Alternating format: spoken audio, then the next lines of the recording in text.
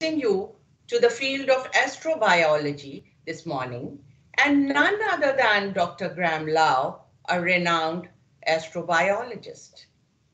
We all are aware that it is a millennium of biology. Also, it is a time for interdisciplinary science.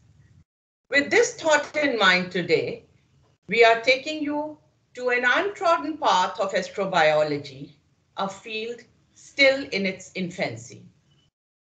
Astrobiology is the study of life in the universe. The search for life beyond the Earth requires an understanding of life and the nature of environments that support it, as well as planetary, stellar interactions and processes involved. To provide this understanding, astrobiology combines the knowledge and techniques from several fields. To introduce the subject and its scope, we requested Dr. Lau for a talk, who very willingly consented to oblige us. Thank you, Dr. Lau. Dr. Lau is a science communicator and a geomicrobiologist. He has done his PhD program at the University of Colorado, Boulder.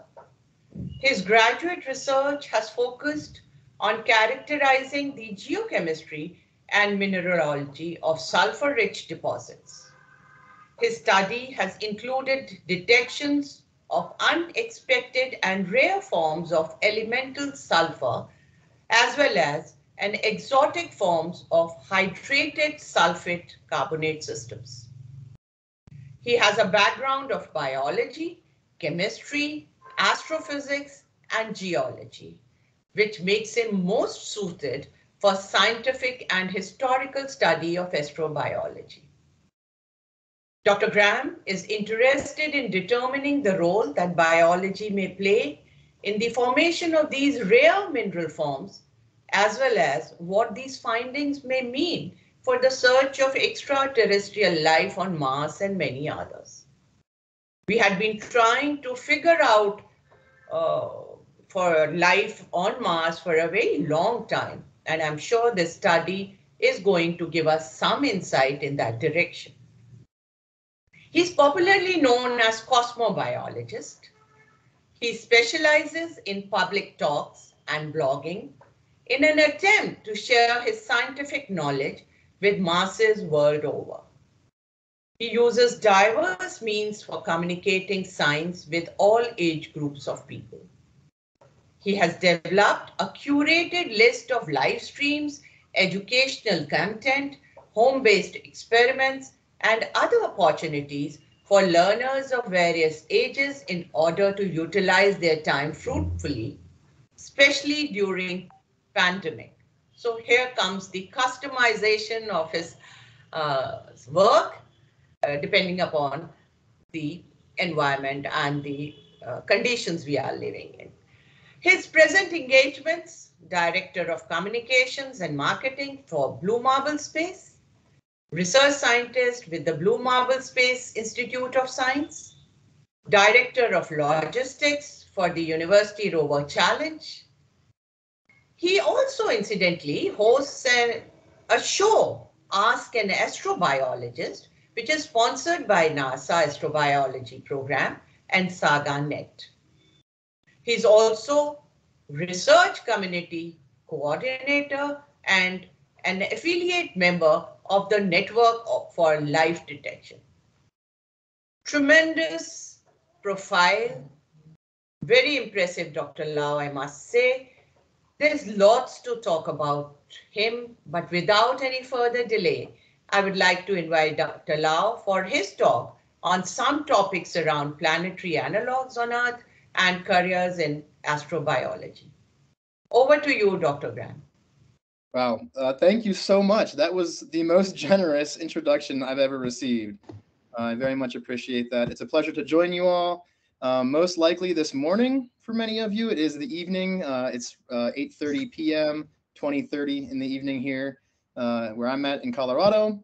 I'm going to share some slides here. Please do interrupt At any point, if you can't see my slides correctly, I am going to try to leave plenty of time to have a little question and answer session to discuss some things around analog environments and astrobiology. And specifically, I'm going to speak a bit about how to find careers in astrobiology and in this realm of understanding what life is. Astrobiology is our attempt to study the origins, the evolution, the distribution of life in our universe. This picture comes from a meteorite, the Allen Hills meteorite, ALH 84001. This image became famous in 1996 when a paper was released suggesting that there could be signs of biological activity from past Martian life inside of this meteorite. That really drove NASA to create the astrobiology program at NASA, and it NASA Astrobiology. मेरा वो I'm sorry? हाँ क्या खुला हुआ है desktop हाँ Is there a question? हाँ कर दिया No, Dr. Graham. Okay. Please carry on. Okay, and so for me, astrobiology is really our quest to understand the nature of life. It's one of the grandest, biggest things we've ever done as humans. You know, since time immemorial, we've asked big questions about who and what we are and our place in the universe. And so astrobiology, much like larger fields of philosophy and cosmology, is a way for us to understand life. And I was really driven to it as a young person because I loved science fiction. I loved movies and video games and comic books and novels that talked about alien life. I loved science fiction horror films. I liked this idea of what would alien life be like. Are there giant plant-like creatures like giant Venus flytraps that are also carnivorous on alien worlds that could eat us? Are there things that can tie their entire psychological understanding into other organisms around their planet, like in the film Avatar? And so when I first started university, I wanted to study biology, and I was very interested in wildlife biology and trying to understand the wilderness around us here in our very planet, the plants, the animals, the fungi, and the many microbes out there. And I quickly started kind of finding some of these alien-like creatures that I thought were just really cool to learn about. Things like the Portuguese man-o'-war, which is a siphonophore, a colonial organism, or the deep-sea giant isopod, this large crustacean that lives on the deep-sea floor and feeds off the fall of bodies of whales after they die, and things like that. These things look alien to us, and they live right here on our planet Earth. In every single talk I give, I like to include an image of the blue marble. This is one of the things that drives a lot of us, is we are here now on this one planet together, and we live at a very special moment in time when we are now able to leave our planet. We've now had over 600 people have traveled to space. We've sent spacecraft to other worlds and even leaving the bonds of our solar system, entering interstellar space. And we are now starting to gain a better understanding of our world because of that space exploration. And a lot of us who are interested in astrobiology, we want to know, could there be life right here in our solar system? Even could worlds like Venus and Mars, Enceladus or Titan or Europa, could these worlds have life in them or on them? Could they teach us of what we're looking for in life out there? For instance, Mars has been of great curiosity and fascination for human beings ever since we recognized it in the night sky as a reddish-looking point of light. The planet Mars has inspired people for a very long time. It's one of the first worlds where, through telescopic observations, people started to wonder if we could find signs of alien life from right here on Earth. But we also have a lot of intrigue in trying to understand how to look for life on Mars and these other worlds by using places here on Earth as analogs. So an analog system, an analog environment, is one of these places we can travel to here on Earth that has some characteristics that are similar to those alien worlds. This image comes from one of the astrobiology graphic histories from Aaron Gronstal, where Dr. Peter Doran says that searching for life on Mars starts with searching for habitats. The trick is to find places on Earth that share some of Mars's life-threatening characteristics. And I agree with that. We are looking for places that are life-threatening, that are very different from the places we inhabit in our cities and our towns. But I also wonder, is it just life-threatening? Because it has to be life-supporting characteristics too. That's really what we're trying to find. What characteristics would support life in a very remote and extreme environment on Earth? And how can we use that to look for life out there? And so I'm going to quickly just kind of jump through some of these ideas of what analog environments are here on Earth and how we're using them in astrobiology. One of these analogs is the Atacama Desert in South America. This is the driest desert on our planet. And it's a region where, even though it's so very dry, we still find life in the soil. We find living things. They're far more scarce, but we find them. And sometimes it rains, and that provides an environment where life can bloom for a short period and then have several years of dryness. There are regions in the Atacama that even remind us of some sites on Mars. On the left here is one region in the Atacama in Yungay, whereas on the right is an image from Viking 2 of this strewn field of boulders here, and it looks very similar here in the Atacama Desert. We have similar characteristics, both life-threatening and life-supporting in the Atacama and on Mars. And when we look at Mars, we see that reddish coloration, and we see the red on its surface from our rovers and our orbiters. The red is caused by iron oxide, the rusting of the surface of Mars. And there are some really great analog environments right here on our Earth for us to study from around the world. One such site is called Rio Tinto, where acid rock drainage or acid mine drainage is occurring, driving the proliferation of an acidic environment in this river called the Rio Tinto, which also then has a lot of iron. And so you see this iron oxidation, this red coloration, just like on the surface of Mars. But here you might notice there's plenty of plant life around. We find this all over, where some plants and microbes, other organisms can thrive in these acidic systems, telling us that life can find a way. Life loves to thrive in these very remote and difficult places to find a living. As a geochemist and a geologist, I find acid mine drainage systems specifically kind of intriguing. We humans have been going into the ground for millennia to dig up minerals, to dig up metal ore, to create tools and weapons to build our great buildings and our great works. And so we have all these historical mines through time where we have mined and left things behind that have allowed for these acid rock drainage, acid mine drainage systems to develop. We have instances here in Great Britain where the Romans, when they were in Great Britain over 2,000 years ago, had mined and that left behind a long-term acid mine drainage system. And so these are areas where in the subsurface, water with oxygen from the surface are meeting ores of sulfide, and through a geochemical process are creating heavy metals and high acidity. It can also change the environment and change the ecosystem. It can kill off fish and other things. But as I mentioned, there are still many living things that thrive in these systems for us to study. And we find these systems all around the planet, everywhere where humans have mined. And there's also acid rock drainage sites around the planet. And all of these are good analogs for us in our studies of what to look for on Mars. They provide the mineralogy, the chemistry that's very similar to what we see on the Martian surface. And they also present environments that very likely existed in the ancient past on Mars when there was still water flowing. Another Martian analog is my field site in the Canadian High Arctic at Borup Fjord Pass. This is at 81 degrees north. It's in a valley between two mountains on either side. In this image, in the far distance, if you look really closely, you can see some orange dots back here. That's our field camp where we're doing some research.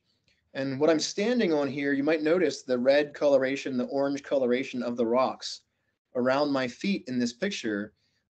Just like in acid rock drainage and acid mine drainage, we have a system here where oxygen and water are causing ore of sulfide to be weathered and creating this acidic mineral system rich in iron oxides, much like we have on the surface of Mars.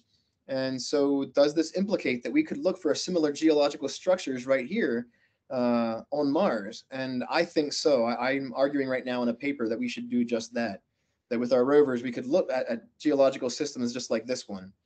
But Borup Fjord Pass, the field site where I've had the benefit and the blessing to travel to, is also intriguing for another analogous reason, not just for Mars, but for Europa, a moon of Jupiter. So here's another image. And again, if you look in the center, you see those orange dots again. Those are our tents to give you an idea of scale here. So this is a very large valley with a glacier in the central region of the valley. And just to the south of the glacier is the formation of this ice with this yellow coloration moving down through the valley where it stays yellow and then slowly turns back to white as it becomes eroded down through the valley. What you're looking at there is elemental sulfur forming at the surface of this glacier. It comes up from underground, deep underground, as sulfide, as hydrogen sulfide, which is the smell of rotten eggs, or if you've smelled around a hydrothermal system or gone to visit a volcano in the past, you most likely have smelled hydrogen sulfide. It's a very unique smell. And we humans are actually better than any instrument at sensing hydrogen sulfide. Some human noses can sense hydrogen sulfide down to the part per trillion level. The reason for that is that hydrogen sulfide also forms in bogs, and it forms from the decay of dead organisms. And so it makes sense evolutionarily that we should be able to smell that very well. But what we were studying here is the microbiology, the organisms thriving in these sulfur deposits at the surface of this glacier, as well as the geochemistry, the minerals forming here. You can see a picture here of my hand as I sample some of that yellow elemental sulfur goop forming on top of this glacier. There's another cartoon here from Aaron Gronstall from his graphic history series showing this site. Among the researchers he has in this version are my friend Dovnik Gleason, Bob Pappalardo, who is the primary investigator on the mission launching to Europa very soon called Europa Clipper, as well as Kevin Hand, a noted scientist for doing research on hydrothermal vent systems, as well as the icy worlds of our solar system.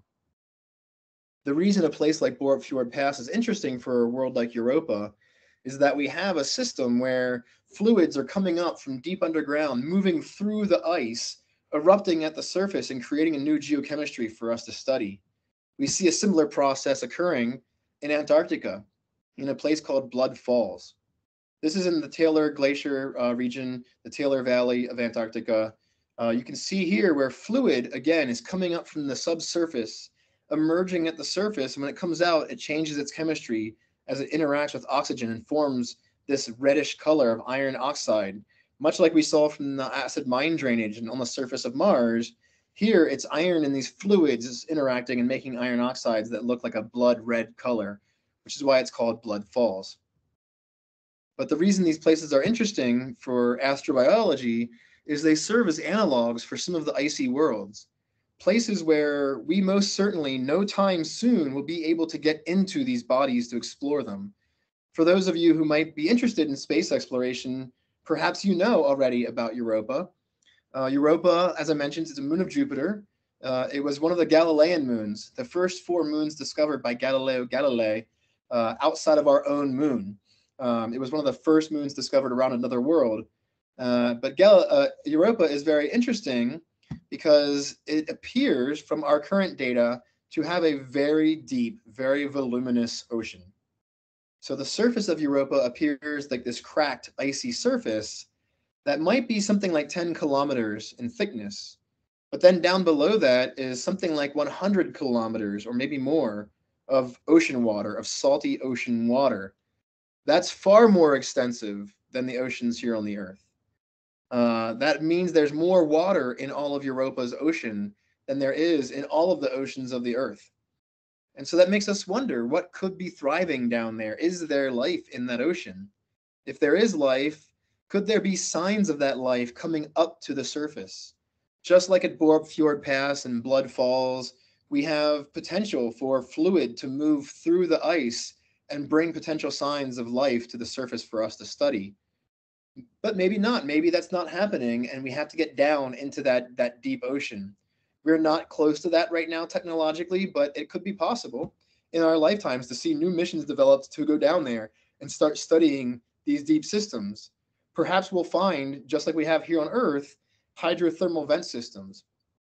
Since the 1970s, we've been discovering around the world these vent systems on the seafloor where ocean water is brought down into the oceanic crust. It's heated up by the mantle down below, and when it comes back out, it brings with it metals and high temperatures, the energy, the chemicals for life as we know it. And around these hydrothermal vent systems, we find things thriving. We find organisms thriving, like these long Riftia pachyptila, these long tube worms, or albino crabs and albino shrimp and other creatures. Truly, life on Earth finds a way to thrive in nearly every environment it possibly can. For those of you who might be interested in hydrothermal vent systems, I do want to mention my show, Ask an Astrobiologist, this Friday at 10 Pacific Time, 1800 UTC. I'm going to have Dr. Jeff Wheat join me for the show.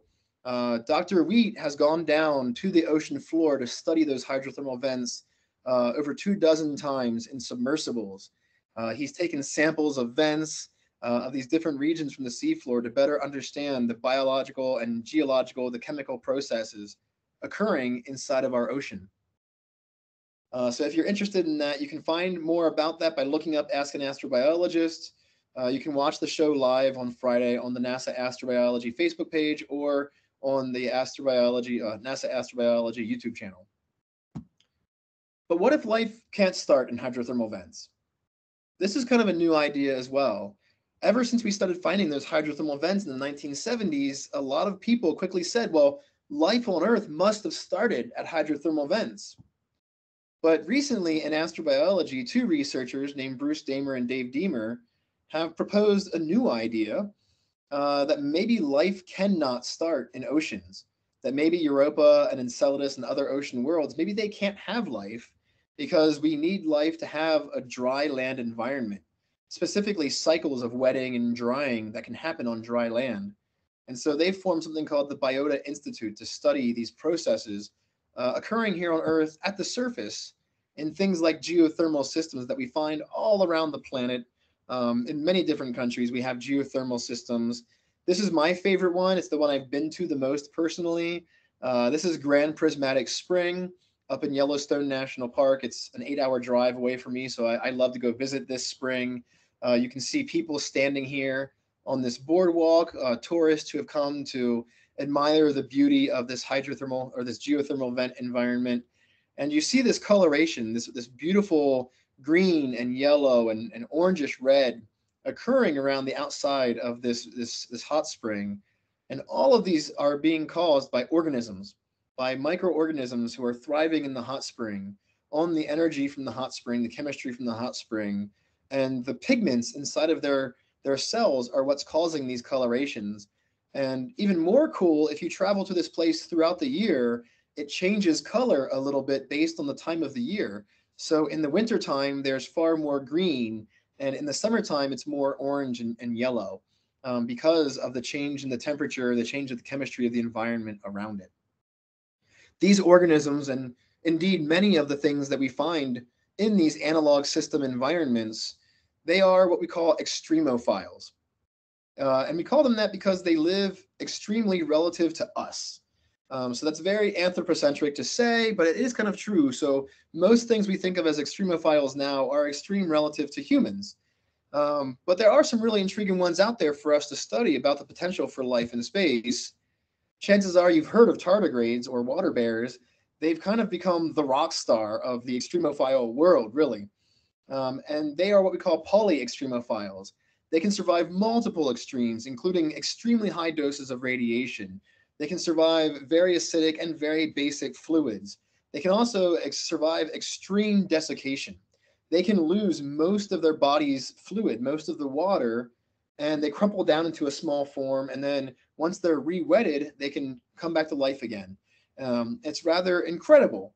And so looking at tardigrades makes us wonder, what can life out there do? We have these analog systems on the Earth that kind of tell us some of the things to look for out there on worlds like Mars and Europa and other places. We also have creatures from around our planet, things like that siphonophore, the Portuguese man o' war, or that deep subsea crustacean, the deep sea isopod. We also have tardigrades that make us wonder, what are the limits of life? What can life do? And indeed, I mentioned one thing that drove me towards astrobiology was science fiction. It was dreaming and thinking. what is possible. And so I love to always make sure I point out, too, that we have to remember that extraordinary claims require extraordinary evidence, as Carl Sagan once said. When we start going off into the universe to look at other worlds, we have to remember to be diligent and rigorous in how we approach the science and how we approach our understanding. Because honestly, our generation, those of you right now, myself, we might be amongst the very first human beings to discover that we're not alone in the universe. And that is an extremely huge thing for our species. It may very well change how we envision ourselves as beings, how we understand what it means to be human here on the earth. And so we have to be careful in how we approach things, which is why the field of astrobiology, I think, is growing so well in its support and its understanding, and the number of students from around the world who want to explore and learn and research in astrobiology. So I'm going to transition here a little bit into talking about some careers in astrobiology and some interest in astrobiology that people have. For instance, Charles Cockell has a class on astrobiology on Coursera that's had well over 70,000 people enrolled over time in it. More recently, my friend Siddharth Pandey, who leads the Amity Center of Excellence in Astrobiology at Amity University, brought together an online course of 795 students for an Introduction to Astrobiology course to meet my fellow researchers in astrobiology and to learn about astrobiology. And one thing I really love from that course is Kat Herrera, who's a Guatemalan young scientist and researcher. She created this graphic of how to say astrobiology with the 36 different languages that were spoken by all 795 students in that class. Perhaps some of you right now recognize more than one of these languages, many different ways to say astrobiology.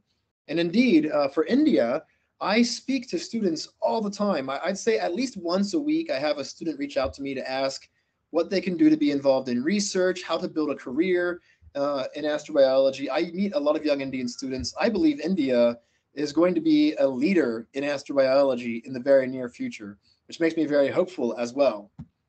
And so if any of you are interested in building a career in the realm of astrobiology, outside of being involved in research in any realm, and I will mention, if you earn an undergraduate degree in botany, you most certainly can still be an astrobiologist, and I'll talk about that here in a moment. There are lots of ways to be involved in understanding life.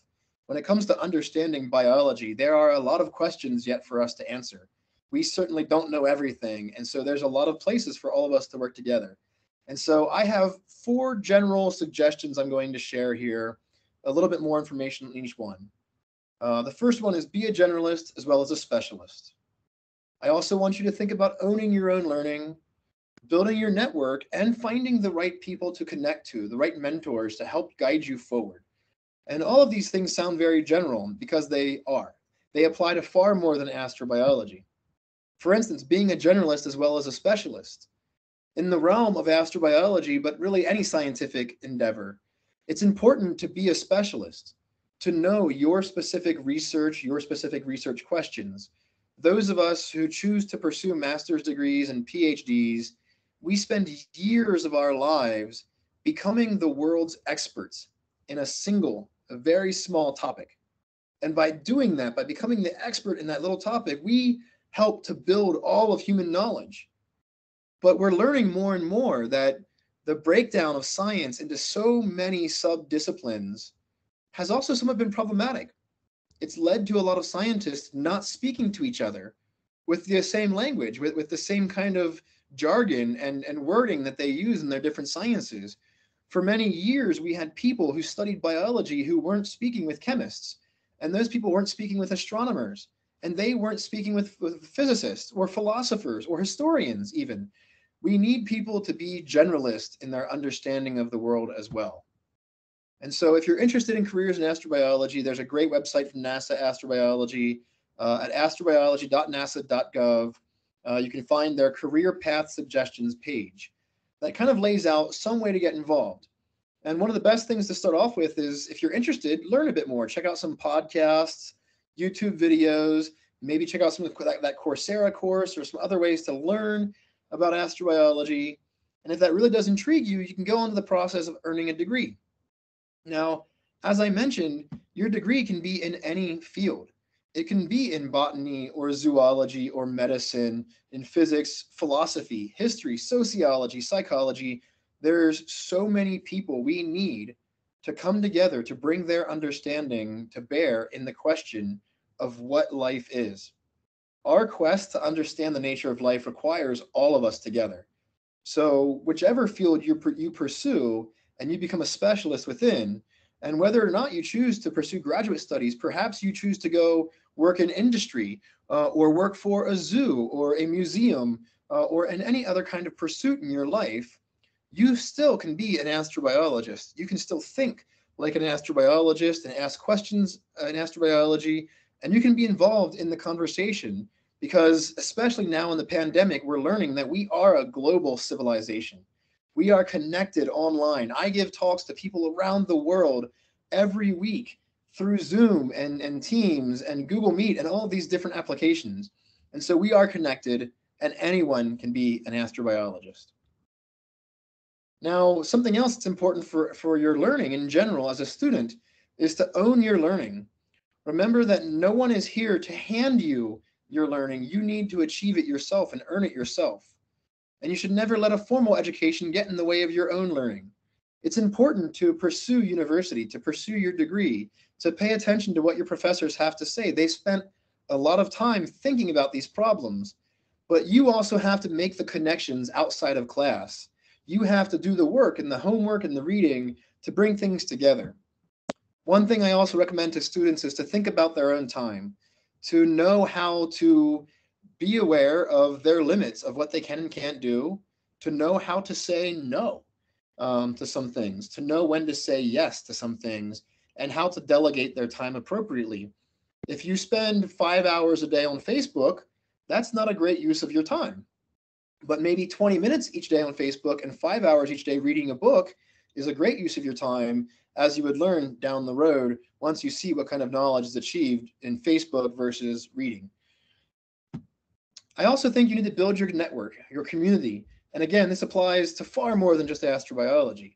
To become well respected in your field, to become connected in your field, to develop your career moving forward, you need to have a network to fall into. And so in astrobiology, we have connections throughout all of the space exploration industry, amongst space sciences around the world. And so there are various groups you can connect with in India and in the UK, in the US, in Canada, and all over Europe, in Australia. There are many groups who are involved in astrobiology, in the space sciences, that are great to network with to build yourself into the future.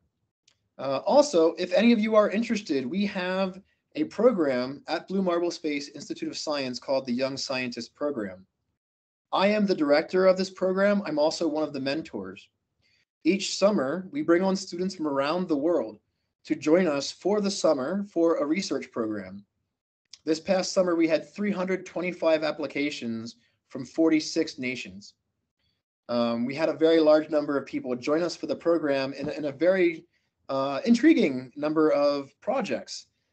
Some of these involve things that looking at iron-bearing minerals interacting with RNA. One was looking at the geochemistry of Lake Sauda in Turkey. I have a project on communicating topics in Earth and space science. One that's very relevant to botany was our Space Agriculture Laboratory Analysis Database Project, or SALAD project. At Blue Marble Space, we have an action group called Plants in Space that is very focused on astrobotany. You may or may not be aware, but there's a very large realm of botany that applies to space exploration. People have been doing experiments on plant growth, on seed germination, in microgravity, on the space station, on satellites. We've also looked at growing plants in Martian regolith, in the Martian soil, in lunar regolith. How do we change the environment in which plants grow? And maybe more importantly, how can we feed humans with plants in the future? And so a very active realm of space exploration is to understand astrobotany, how we can provide for our astronauts. Perhaps you read recently that the astronauts on the International Space Station recently grew chili peppers for the first time. on the space station, and they use those chili peppers to make tacos on the space station, which is a very cool way to use astrobotany for the humans.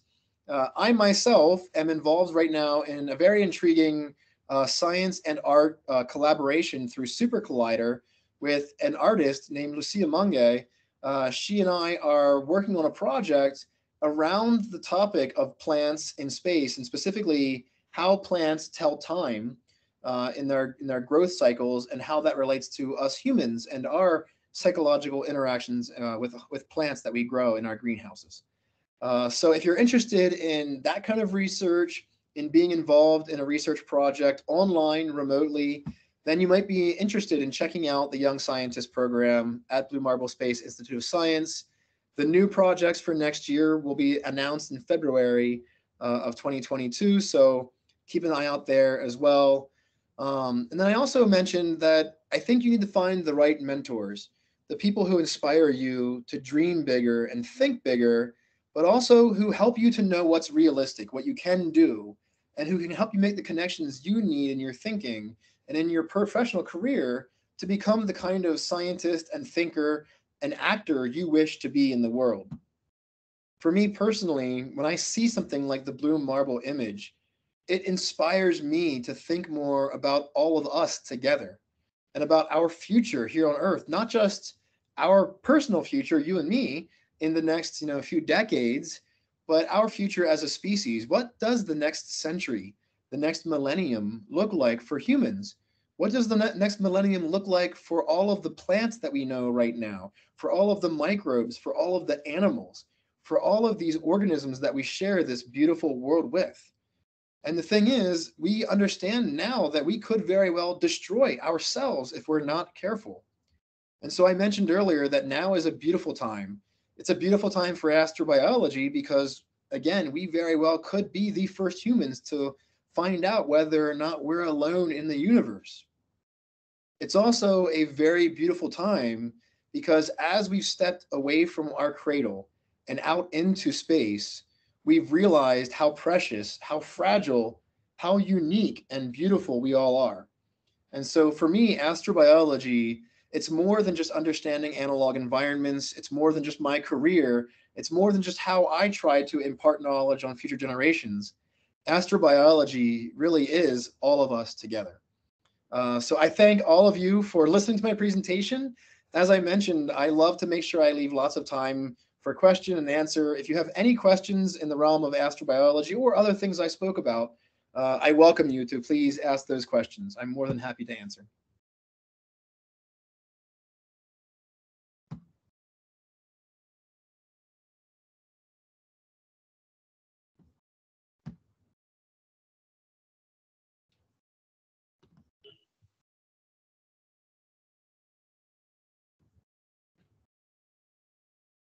You are mute, Dr. Ruchi.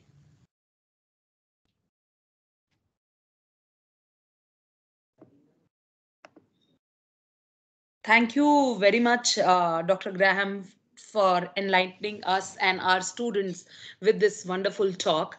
Actually, there are few questions that are asked by our students, and our students ourselves want to means they want to interact with you. So the students who wants to interact with Dr. Graham, they can switch on, they can just raise their hand so that we can unmute them. And meanwhile, there is a question from our third year student called BG Matthew. He wanted to ask you that Europa lies outside the Goldilocks zone of our sun. So how can liquid water exist there? That's a very good question, BG. So for those who are unaware of what BG asked me, the Goldilocks zone, and BG, I really appreciate you using that term. I prefer that term over what some astronomers use, which is habitable zone, which is actually not very accurate scientifically. The Goldilocks zone for liquid water is a region around our sun and around other stars where, due just based to the orbital dynamics, the orbital position of a world around a star, its potential, it has a potential to have liquid water at the surface of its planet. And so here on Earth, we have oceans at the surface of our world, and we are inside of the Goldilocks zone. the way this works, if you are too close to the star, the temperatures are much higher at the surface, so high that liquid water cannot persist. It evaporates away. It boils away at the surface. And if a world is too far away from its star, it's outside of the Goldilocks zone, then the water will freeze at the surface and make an icy crust at its surface. Now, the Goldilocks zone itself only tells us about the orbital dynamics. It doesn't tell us about an atmosphere.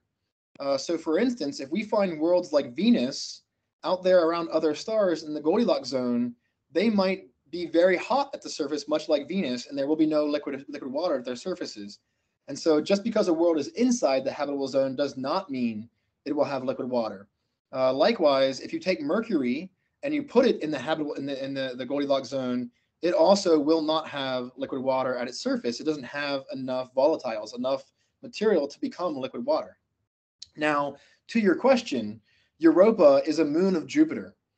It's 5 times further away from the sun than the Earth is. And so, yes, Europa is well outside of the Goldilocks zone in our solar system. And as I mentioned earlier, Europa does not have liquid water at its surface.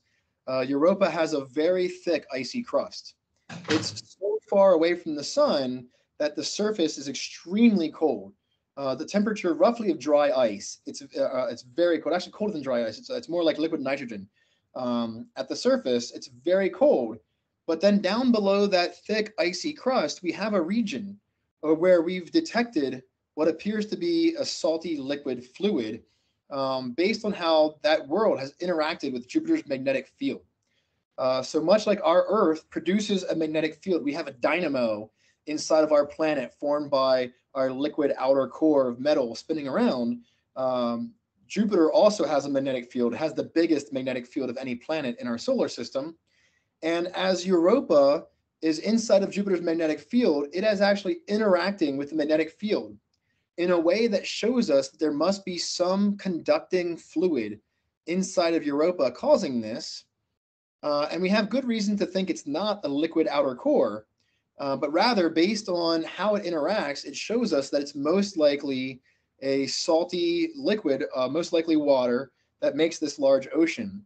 And we're going to find out a lot more about that with Europa Clipper, which should launch in 2024. It should be out to Jupiter and Europa before 2030. It still depends on the rocket. It's very likely to go on a SpaceX rocket. It should get there before 2030. And that spacecraft will orbit around Europa and Jupiter together. It'll give us much better mapping of the surface of Europa, but it'll also have instruments on board to help us get a much better idea of the full extent of that ocean, as well as the salty nature of the water in that ocean. But yeah, very good question. Thank you. Thank you, sir. I see a Now, question in the chat here from Pulkit. yes. Pulkit asks, what roles are Earth-based observatories and computer models play in understanding the geology of other worlds? The answer to that is so much. It's very important that we have ground-based observatories here on the Earth and space-based telescopes as well for learning about other worlds out there. Some of you might be aware, we now know, we confirmed the existence of over 4,500 exoplanets. These are planets around other stars. When I was a child, when I was born, we didn't have evidence of any of them. When I was a kid, we didn't know that for sure if there were other planets around other stars or not. It seemed likely, but we didn't know. And now we know that there are many of them, so many, in fact, that our current estimates suggest that there's more planets than stars in our galaxy. There might even be roughly 2 planets per star in our galaxy, maybe even more than that. We're only just now finding the planets that are out there. And most of the planets we found so far are very large or are orbiting very quickly around their stars. And so there's a lot more for us to learn there. And so for us to try to understand the geology of these other worlds, it takes a lot of our knowledge of stellar processes, of astronomy and astrophysics, of the formation of worlds. Our knowledge of the formation of planets has changed markedly since we started discovering exoplanets. But finding those worlds alone, we don't actually have the technology yet to look at their surfaces. we don't have the technology yet to really understand the geology occurring inside of them. We're just now starting to look at the atmospheres of these alien worlds from far away. It may be a place where we can find signs of alien life, but it's also a place where we now have to work together in our knowledge of the geology of our Earth, of other worlds in our solar system, that we can use as test beds to better build our models, our computer models, for what these worlds might look like. To answer your question, these are very important things. There are entire realms of astrophysics dedicated to trying to model exoplanets. Thank you, sir. Sir, will you permit us and our student to interact with you directly by switching on their camera and ask them question themselves? They will feel great in Absolutely. interacting with you. Yeah, Okay, please. so first of all, my colleague, Dr. Savinder, would like to talk to you and ask you something. And then I request my students and other colleagues to just raise your hand so that we can unmute them and they can talk to you directly. And our students are actually, BG and Pulkit, they are thanking you for answering their question. Thank you very much, sir. So students, you can just raise your hands if you want to interact with sir directly, or else I can read out your questions posed by you on the chat box, in the chat box. Dr. Savinder, over to you. And thank you, Dr. Ruchi. Good evening, sir. And when I get to know that a webinar on a astrobiology is going to happen, so the one question which always stuck in my mind since last 10 years, so now this is the opportunity for me that I can ask that question. Sir, it's almost more than 40 years, if I'm not wrong, then we have sent our Voyager 1 and Voyager 2. So, and I hope that in next 4 or 5 years they will stop sending their signals, and we will not receive any information from those spacecraft.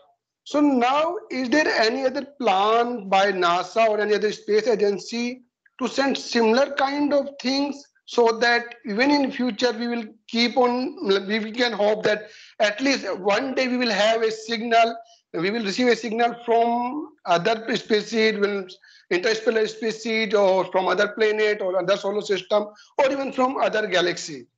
So I want to know this particularly. It's a very good question, and your question, it touches my heart in a special way. Unfortunately, we are not currently building more Voyagers. And for those who are listening, it has been 4 decades that Voyager 1 and Voyager 2 have been traveling. They were launched together in 1979 for the very specific reason of trying to capture a very unique alignment of the outer planets. So during the mid-1980s, Jupiter, Saturn, Uranus, and Neptune were all going to align in almost a straight line in such a way that we actually knew that we could send a spacecraft to pass by all of them. And we wanted to take that opportunity to get something sent out there as fast as we could. And so the intention of the Voyager spacecraft was to do this grand travel, this grand trip, to go explore these 4 outer worlds. And so Voyager 1 went out, it went past Jupiter and onto Saturn. We decided with Saturn to take a special look at the moon Titan. And because of that, it did a little hook around Saturn and then started leaving our solar system. And then Voyager 2 went past Jupiter, Saturn, and then Uranus and Neptune. Voyager 2 is the only spacecraft that has ever passed by Uranus and Neptune. We've never sent any other spacecraft to them. Everything else we know about them comes from telescopes here on Earth or in space. But yes, the Voyagers have persisted for so much longer than their missions. They've continued to send messages back. You can log into the Deep Space Network, which is run by NASA JPL. And if you do it at the right time of day, you might actually catch a time of day when you can see the data from Voyager 1 or Voyager 2 coming into one of our 3 telescopes.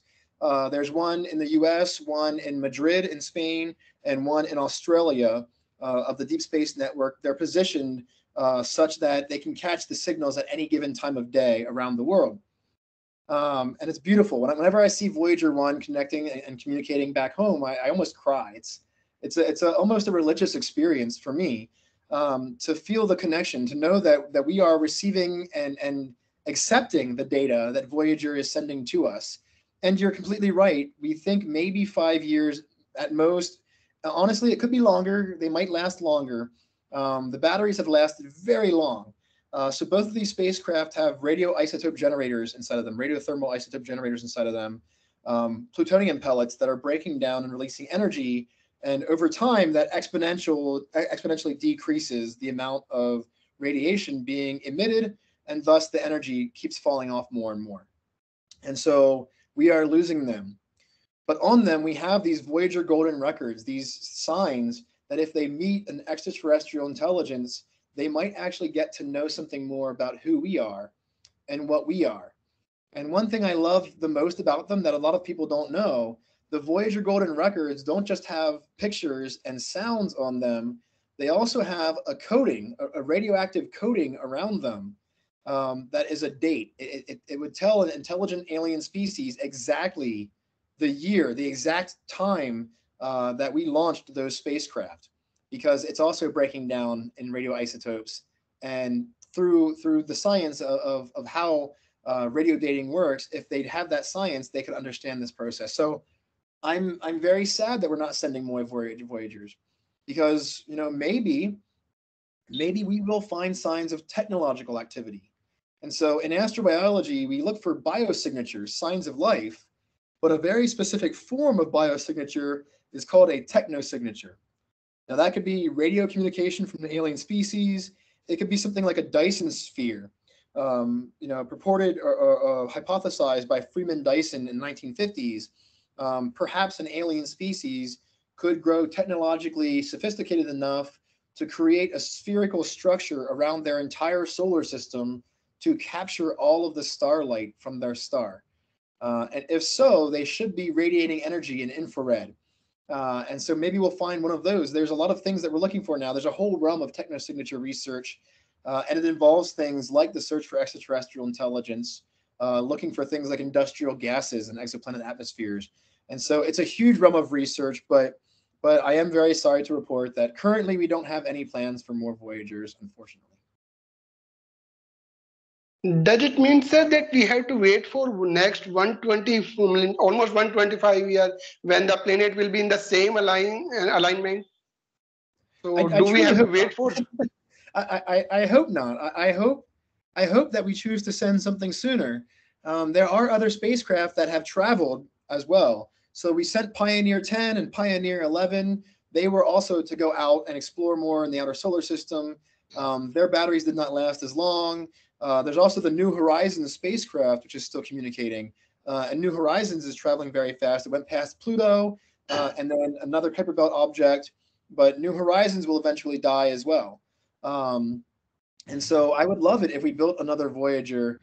Specifically, as we build more technologies, it would be nice to launch a series of these spacecraft in different directions away from our star. So it's not for astrobiology, but for astrophysics, to better understand the space environment. Voyager 1 and 2 are still within our solar system, but they are in interstellar space. And the way we know that is they're now being impacted by the radiation from other stars just as much as our star. And if we send them in different directions, we can actually measure the stellar environment around our solar system. And that would be really good for us to know from the standpoint of physics.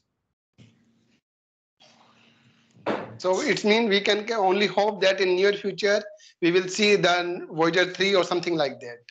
Thank you, sir. Voyager 3 through Voyager 300. All of them. That's really great, sir. Yeah. Thank you, sir. Thank you very much for answering, sir. Now, my students want to interact with you. Dr. Zishan, can you just unmute Dorji first?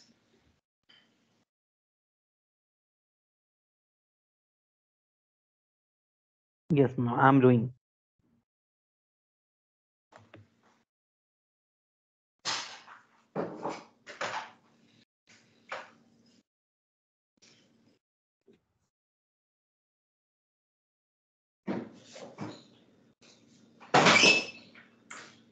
Hello. Good evening, sir. Dorji, you can switch on your camera as well. Okay, ma'am. Good evening, sir. Hello. Uh, it's a very pleasure to see you. And I'm actually a third year student under the guidance of our great professors. And it's an honor to meet you. And I since my young age, I have a very one curiosity in my mind that as an astrobiologist, I believe like the main aim of the astrobiology is to study about life, right, sir? The origin of life, how the life originated, and how the life is processed. But uh, is it possible for the astrobiologist to explain about the death? Because I believe like death is a very important part of our life. So if astrobiologists are able to explain about the death, then is afterlife. We say like in afterlife, is it possible to explain afterlife? That is my first question, sir. It's a very interesting question, Dorji. I will say, we humans through time have wondered, is there something after our death? Is there an afterlife? And it's certainly a question that kind of is not, something that we approach scientifically. It's something that we approach, from the standpoint of our belief and our understanding of our place in the world, in the universe. For me personally, I don't personally believe in the concept of afterlife. I do think that when I die, that I'm gone. But for me, I think the beauty of it is that there is a rebirth of our elements that is kind of profound. Inside of our bodies, we have atoms, elements that were formed during the Big Bang. You have hydrogen inside of you that was formed 13.8 billion years ago in the Big Bang. And we have materials in us formed inside of the cores of stars through billions of years of stellar evolution. But we also have, more recent formations of atoms, things like carbon 14 forming in the atmosphere through cosmic ray bombardment. You have atoms inside of your body, as well as do I, as well as do all of us, that were formed through atomic bomb testing here on the Earth by humans. There is a technosignature, a sign of technological activity, even though it's a saddening one. It is the testing of nuclear weapons. We all carry the remnants of that inside of our bodies, elements of carbon that were formed in that process. And when we do die, when our physical bodies are gone, those materials go back to the earth. And I find that to be very beautiful. And maybe even more so, long from now, long after our civilization has gone in hopefully different directions and hopefully started to populate the universe, our world cannot survive forever. And so one day our star will grow, potentially to the size of Earth's orbit. And unless we choose to create a spaceship the size of the Earth and take it with us, our Earth will be gone. And so those elements will be scattered back to the universe, potentially creating new life elsewhere. And so not only do we all share the same elements, and believe it or not, a lot of the elements inside of you get cycled back each year into the oceans and into the atmosphere through various cycles, so that we all end up sharing a lot of the same atoms over time. And sometime very, very long from now, some part of you, some part of me might very well be inside of another creature who's looking at the stars at night and wondering what else is possible. And so for me, that's what I think of as the afterlife. It's my rebirth in the form of new life, far, far away from now. Oh, sir. And I always heard that the scientists, the modern scientists, they usually don't believe blindly. They will only believe if they are able to observe through the naked eyes, and also if they can feel it or if they can touch it, right, sir? So if sir, if your after birth explanation is sort of like based on the atom, then as for uh, as for a religious matter, for a Buddhism or Hinduism, we usually have a lots of stories or lots of proof to explain that he or she, a little child who are able to remember their before life, right? So how is it possible that is there any correlation between that and the scientific way of explanation of afterlife, sir? Yeah, I mean, so there are lots of ways of understanding. Our religious experience of what it means to be human is not necessarily entirely different from our scientific understanding or our philosophical understanding. These are different tools that we've developed to understand what it means to be human here on the Earth. Now, you're right. As a scientist, I am very much a skeptic. I do like it when I have evidence.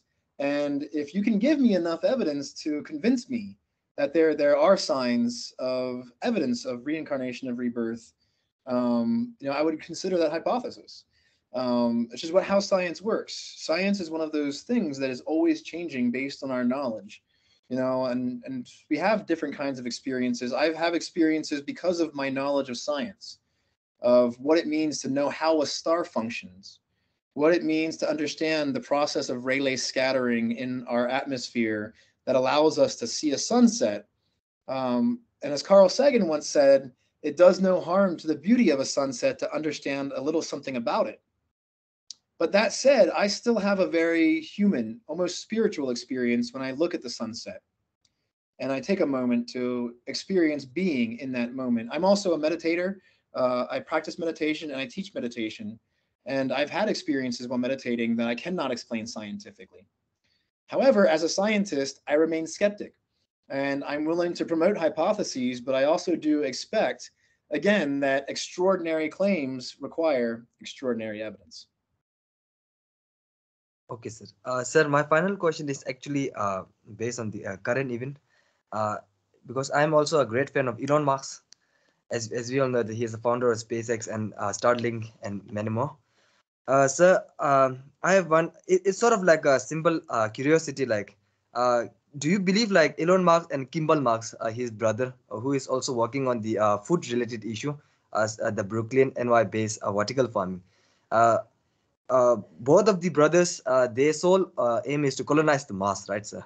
Elon Musk, his sole motto is to go to the Mars, and then Kimball Musk is to aid his brother for the food-related issues. So, sir, do you really think like is it possible for them, or maybe for them to colonize the Mars, and will it be able to? Will we be able to move with them in one day, sir? Is it just my curiosity? I'm happy to answer. So Kimball actually used to live here in Boulder, Colorado, down the street. He actually still owns a few restaurants that I've been to Yeah, yes. down the road here. But I'm glad you brought him up because most people only know of Elon and not his brother. He's also an incredible chef. He's a world-renowned chef and owns many restaurants and is also involved in this idea of a future of humans settling Mars.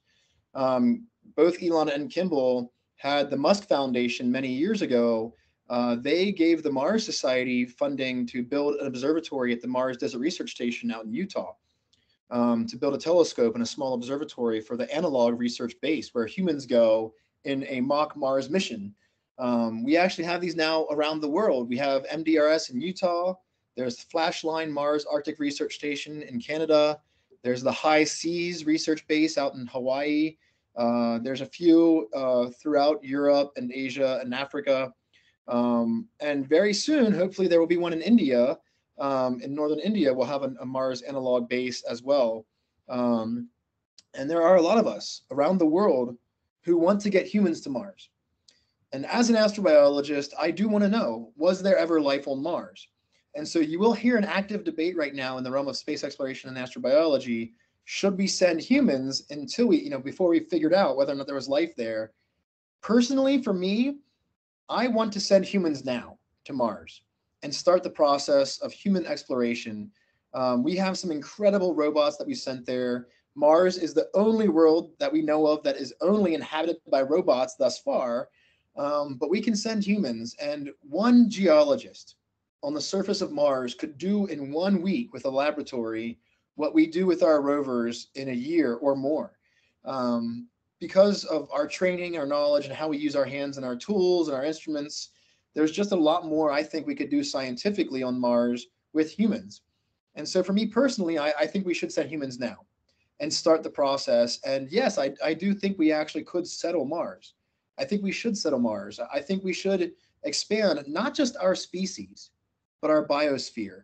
So it's not just us going to Mars, it's our plants, it's animals, it's microbes, it's all of the things that dwell on this planet with us, helping us to slowly seed life elsewhere and build new biospheres and new worlds. And so I would love to see a future with Mars becoming a world and populated by life as we know it. Now, that said, I'm also part of a group who argues for the preservation of wilderness on Mars.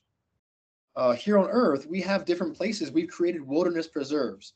Different governments and world agencies, the UN, has set aside places on the Earth as designated sites for preservation to maintain the wildlife, to preserve the geology, to preserve ecosystems. I think we should do the same thing on Mars, that we should have certain areas of Mars that we designate that humans do not go there, and that we preserve those areas as pristine as we can, as Mars was at one time for ancient human beings, to give us a connection to how our ancestors looked at the red planet. Maybe one day it won't be red anymore, but I think we should still preserve some of that for future generations to see as well. Yes, sir. Thank you very much, sir. Thank you for the opportunity. Thank you. Thank you.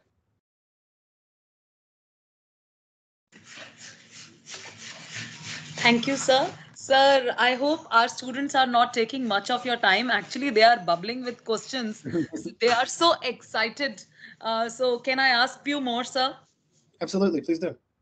Okay. Sir, my student from third year, Amritika, she wanted to ask you, can Marina Trench be considered as an... Sorry to disturb, ma'am. right. I think we can unmute Mritika also. She can ask directly, right? If she is Right. willing to.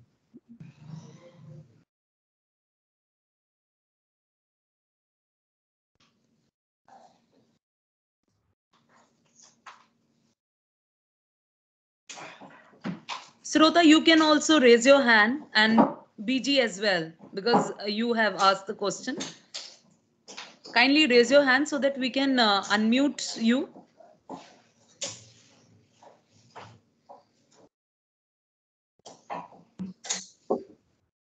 I have unmuted Mritika. Mritika, can you? Please. Yeah, Amritika, please unmute yourself, switch on your camera, and interact with sir directly.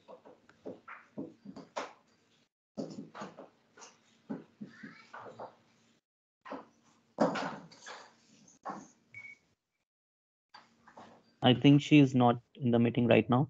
We can ask No, anyone. she has written in the chat box. No, I am not muted yet. I am not unmuted yet. Dr. Sishan, kindly check. Yes, ma'am. Her name is not visible actually. Please take someone else till then. Yes. You can unmute Preeti Matpal. Okay.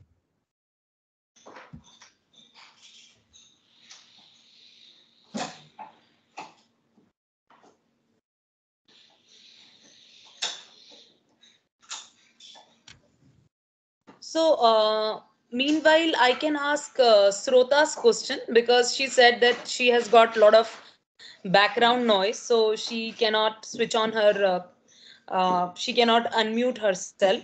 So, sir, the question of Srota is, will change in the atmosphere of one planet affects the geology of other planets? It's a very interesting question, Srota.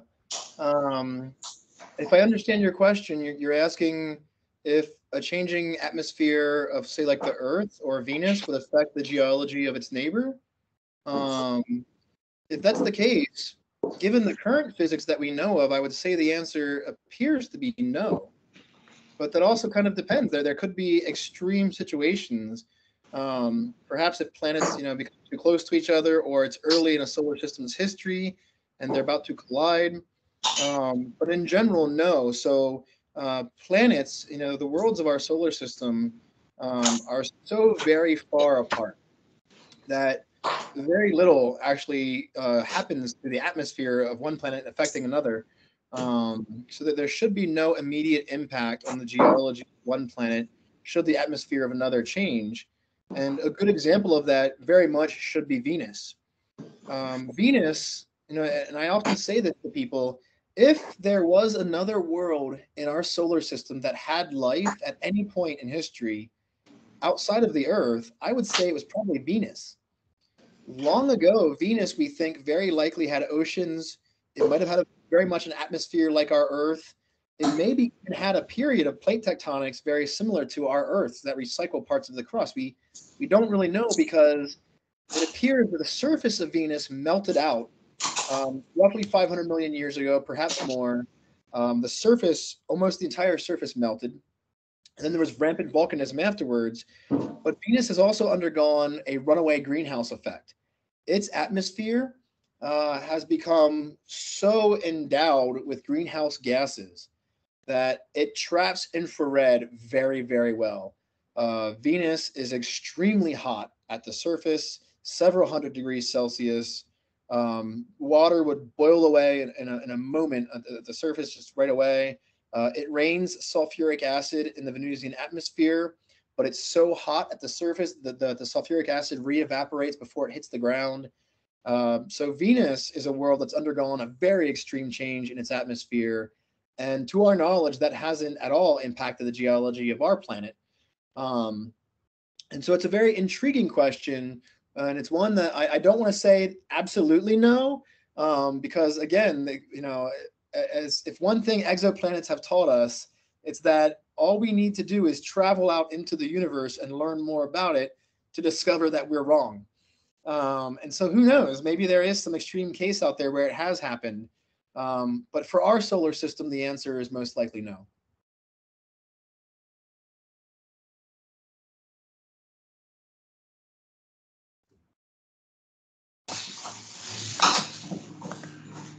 Thank you, sir. Mritika, I have unmuted you. Please switch on your camera and interact with sir.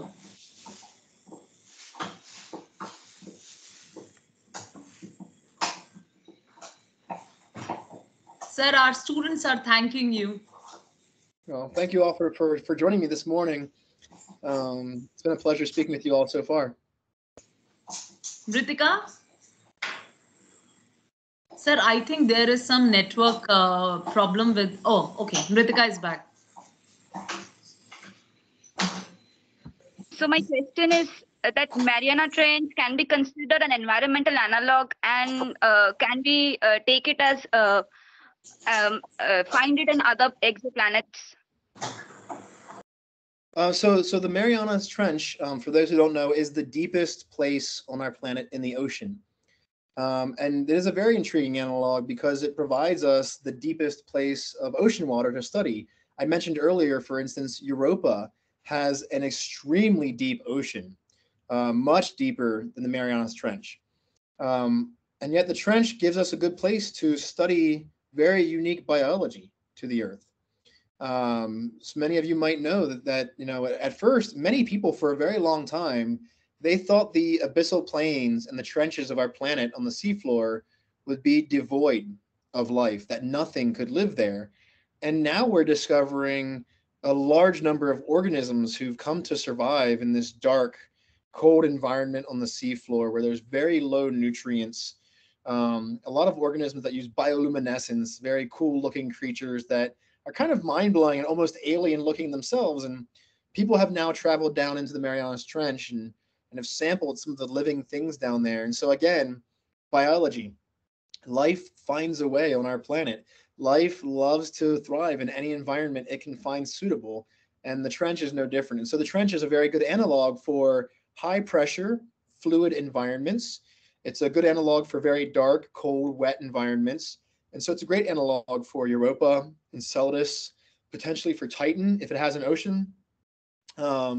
And honestly, it's very likely there are other worlds out there that will have similar trenches and ridges in their oceans as we do. So for those of you who have studied some geology, you might know, and if you don't, our world is composed of several different tectonic plates. And actually, indeed, the formation of the Himalaya happened because the Indian plate shifted to the north and crashed into the Asian plate, and it drove the Himalayas up and formed this humongous mountain chain, which is also now eroding down.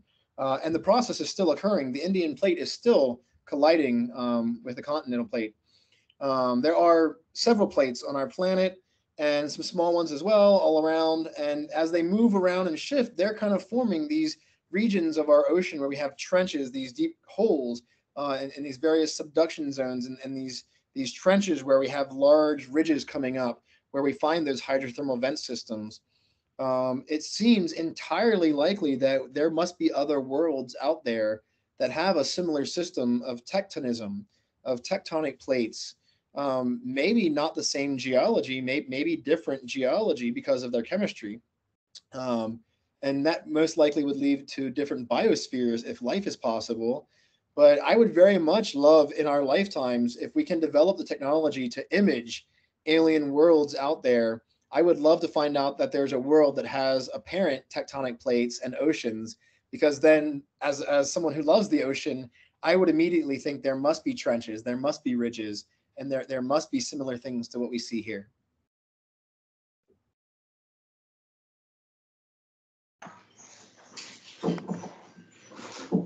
Thank you, sir, for wonderful answers. It's like Kepler 186f that are more similar to Earth. Is there not a higher chance of finding life there instead of uninhabitable planets? Yeah, I would caution so sometimes when you see the news and you hear, one of these exoplanets reported as being very similar to the Earth, what you're hearing about is that we've discovered a planet that's in the Goldilocks zone, that's very similar in size to the Earth, and that's usually all we can say. We can't even say if it has a solid surface. Some of these worlds might be gas planets. They might be gaseous giants that migrated into the Goldilocks zone and are slowly losing their atmospheres. There's a lot we don't know about what those worlds are. And so they could be Earth-like. And that's a very important thing. It's part of why a lot of us want to look at those worlds specifically to target them for our searches for biosignatures.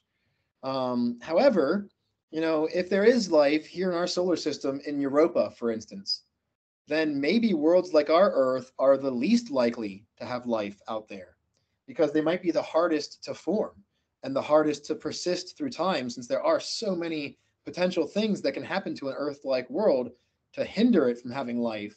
Whereas if you have a world that has life in the subsurface, in a subsurface ocean, it may be very well protected from outside influences.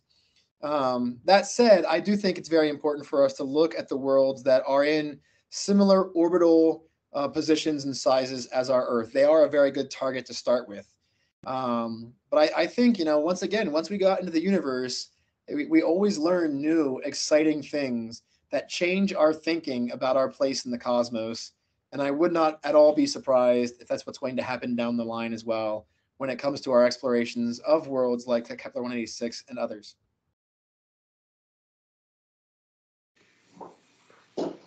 Thank you so much. And I loved the webinar. Thank you. Thank you. Preeti, you can unmute yourself and switch on your camera. Good evening, sir. And sir, thank you for interacting with us. And I have to say that the slides are beautiful and the way you explain is on another level, sir. So my question is, as you have traveled to such an extremes of the habitats, like high acidic condition, alkaline pH with temperatures. So sir, have you feel some uneasiness with your body, or we can say human body can be a hindrance while exploring such extremes? Very good question. So first off, yes, our human bodies, we have evolved to a very specific environment here at the surface of the Earth. And so, for instance, going to space is not an environment meant for the human body. It's why we need spaceships and spacesuits and things like that. And when we go down to the ocean floor, we go down in submersibles. And when you're scuba diving, you're wearing a wetsuit and scuba gear to allow you to find your buoyancy down in the ocean and to see the fish down there. We don't naturally thrive on the ocean floor. That said, there's something to be said that challenging the human body to extremes. There's a lot that it does for us psychologically and physically, to challenge ourselves, to push ourselves into extreme environments here on our planet and elsewhere. And honestly, when I've traveled a lot, I've gone to places, for instance, like high elevation. One reason I love living in Colorado, I like being around mountains and I like to travel to mountaintops. And It's one reason I grew my meditation practice and meditated more, is because it helped me to learn the breathing techniques that help me to never experience altitude sickness.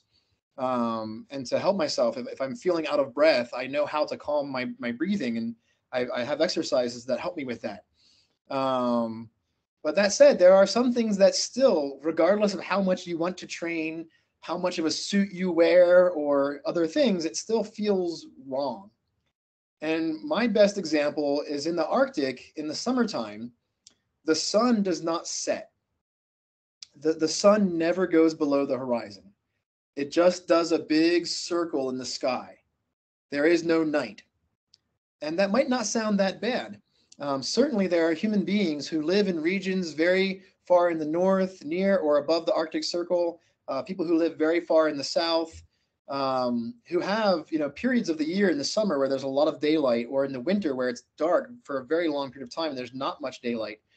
But when I was up in the high Arctic, that far above the Arctic Circle, so that there was no darkness whatsoever, after a few days, my body started feeling very uncomfortable.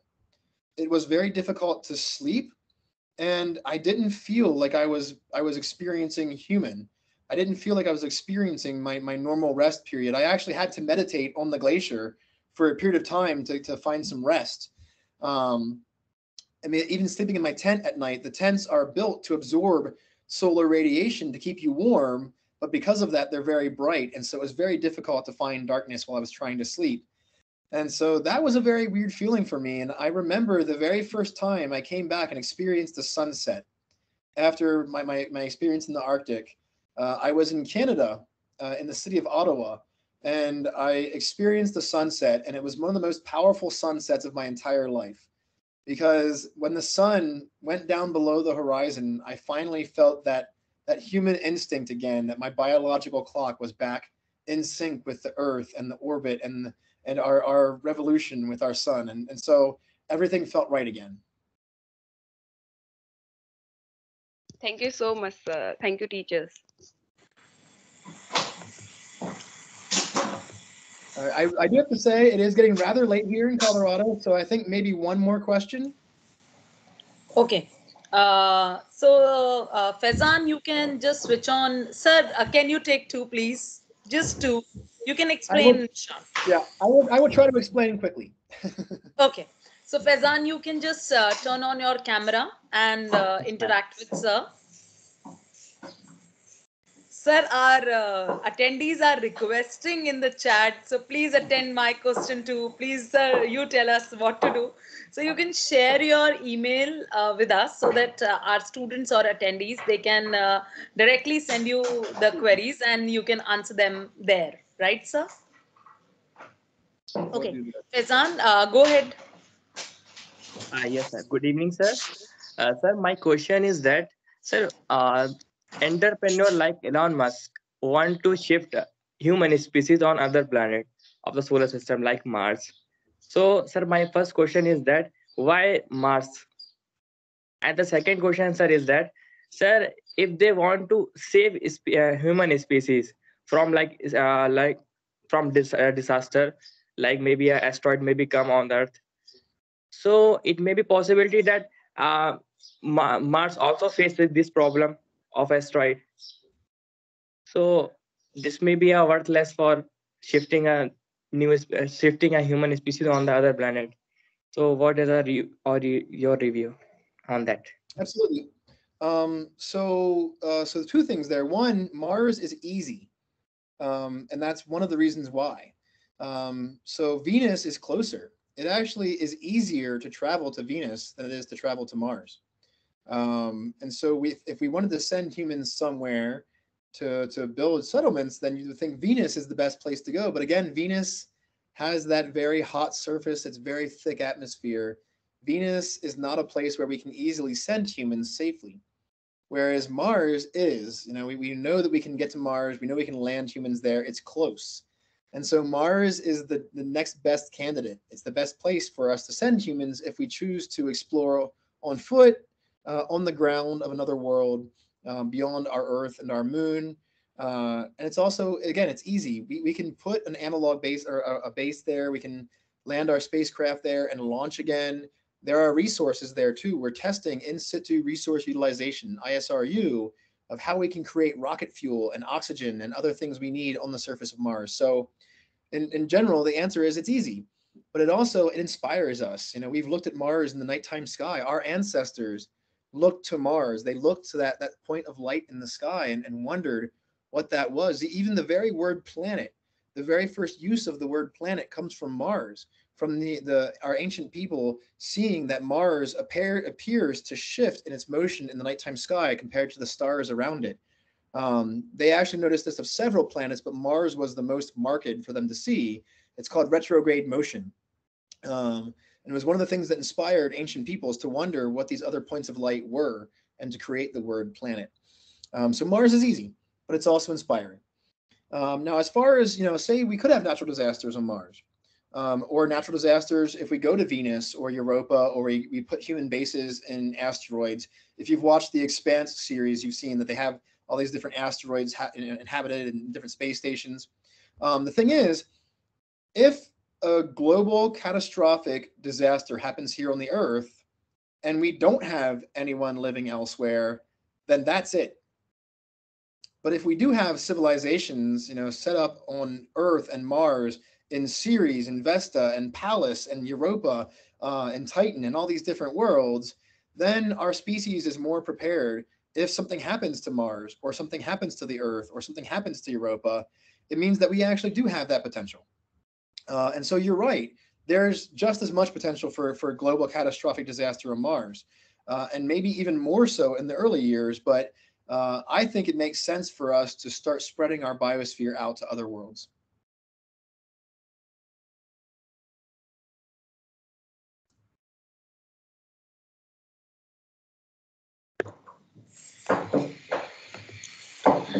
Thank you, Dr. Graham. And now, sir, last question. It is one of our ex-students who has joined the conversation and would like to interact with you.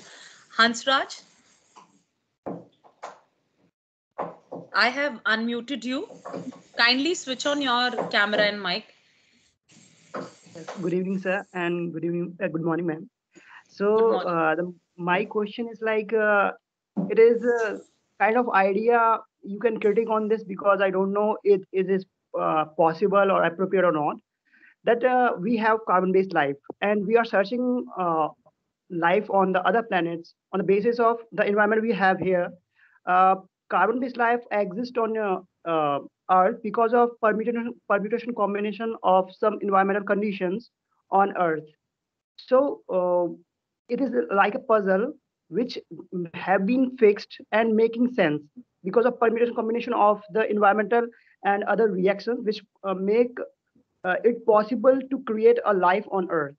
So is it possible that we can create because with the help of artificial intelligence to create a life on other planets because they have different kind of environmental conditions. So is it possible to make possible to fill that puzzle to make a life possible, and it is not based on carbon based life like we have right now? Interesting question, Hansraj. So silicon-based life is this idea. So life as we know it is based on a backbone of carbon. Carbon molecules. Carbon very easily forms 4 atomic bonds with other atoms, specifically with carbon.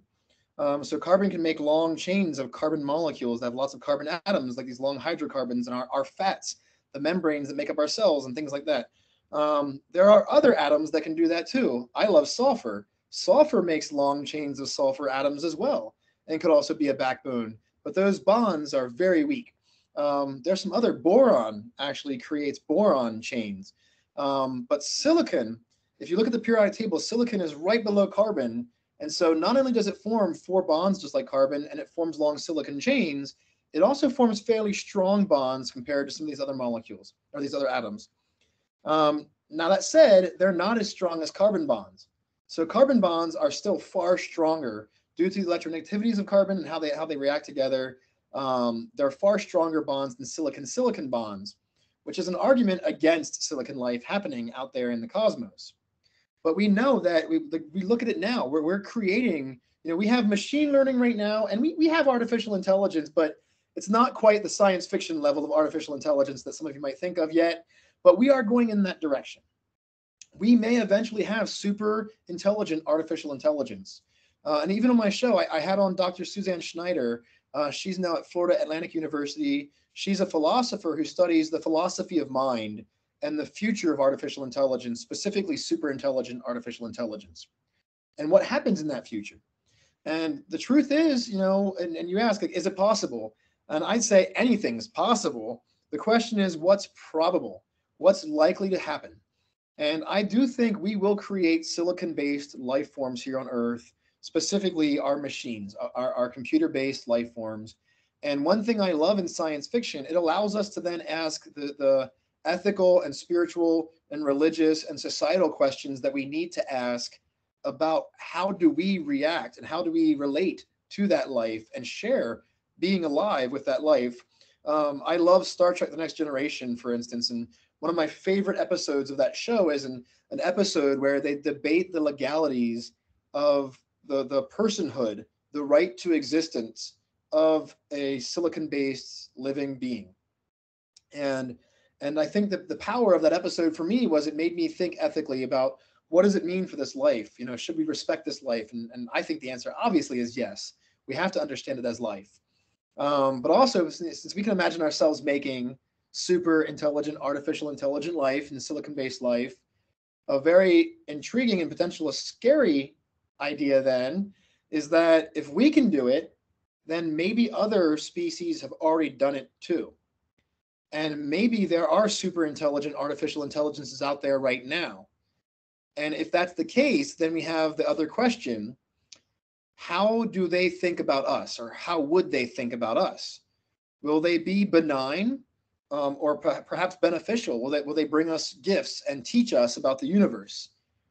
Or will they be very bad for us? Will they choose to destroy us, to devour us, to use our energy and our molecules? Or might they be something even more scary? Might they be so far advanced beyond us that they don't even consider us alive, and that they don't mind obliterating our entire planet or species with the flick of a hand, practically, because they don't think it's of value to them? And the answer is we don't know. We don't know if that's possible. We don't know if it's happening, if it's probable. But it's a very interesting realm of astrobiology where we start asking some of those bigger what-if questions. We can take what we know of science and then start applying our knowledge of philosophy, psychology, and ask those bigger questions. But it's a very interesting realm of thought, and one that I highly suggest that you read up on, because there's a lot of stuff that we're learning there right now. Yes, sir. Thank you very much, sir. By the way, your conversation was very nice, and you are very kind. Thank you, sir. Oh, thank you very much. I appreciate that. Thank you, Dr. Graham. Sir, thank you very much for sparing so much time, particularly at this hour, US time. And I hope you have liked and loved interacting with our students, bubbling with question and energy. And now I would like to invite Dr. Zishan to propose a vote of thanks. Thank you very much, sir. It was lovely interacting with you. Well, thank you. Thank you very much for accepting our invitation for the webinar. It was such an exhilarating experience to listen about planetary analog and the possibility of life in space. Thank you for interacting with the students. I must say they might have very encouraged and will try to explore their career options in astrobiology as well. And thank you for sharing so many career options and the opportunities where they can read and where they can study about the subject matter. And I'm also thankful to our officiating principal, Professor Sangeeta Pandita, for all the necessary facilities to conduct the event. Thanks are also due to all the faculties of Department of Botany for the support and guidance. Last but not the least, all the students and other attendees who are the main source of the motivation to organize such kind of event. Thank you all. for the participation in this event. Thank you, Dr. Graham. Thank you very much. Before we close the meeting, I would request everyone to switch on the camera so that we can have one group photograph. So please switch on the camera and one group photograph. That's it. Dr. Ruchi, can you take the photograph? Or anyone?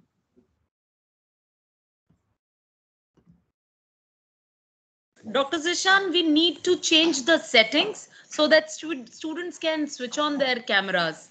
Yeah. Kindly do that. Yes.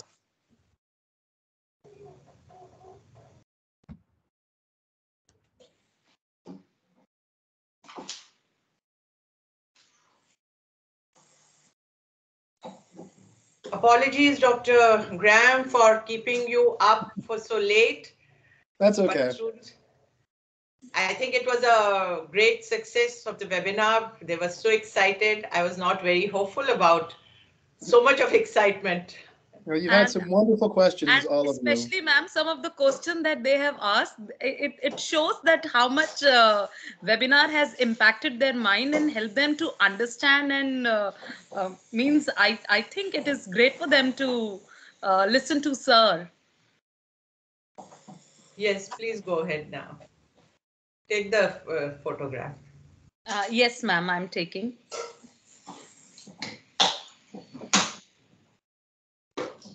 Some of the students can also take. Mritika, you can also take the pictures. I'm taking from my mobile phone.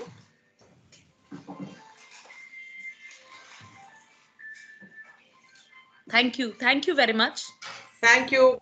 Good night, Dr. Lau. Yeah, it's been such a pleasure speaking with all of you. I hope you all have a wonderful day. It is nighttime here, so I'm going to go to bed. But I hope you have a wonderful day. Thank you. Thank you very much. Thank you, all of you. Thank you.